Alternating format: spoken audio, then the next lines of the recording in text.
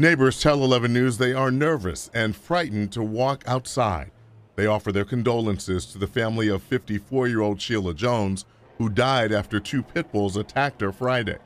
A 67-year-old woman and a 42-year-old man bitten by the dogs are recovering. This is just devastating for the neighborhood. Our kids, they play, and we're building like community gardens around here and stuff like that. And now it's like I'm questioning whether or not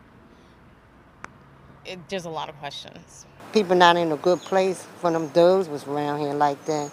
They scared everybody. Jones lived just up the street from where the dogs attacked. One neighbor declined to speak on camera, but tells 11 News what she saw Friday night at the corner of North Pulaski Street and Clifton Avenue in this Mondawmin neighborhood. She says the dogs came out of nowhere. She stood in horror as they mauled Jones and another woman.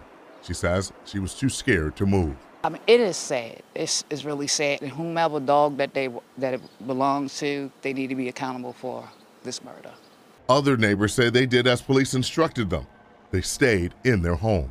I was in my house and I heard the helicopter said, "Everyone please stay in their homes." So, and the next thing I know, I seen a lot of like flashing lights and stuff. So I just peeked my head out the door. Officers then were able to locate the dogs, corner them, and discharge their firearms, striking one of the dogs, who was then taken by animal control.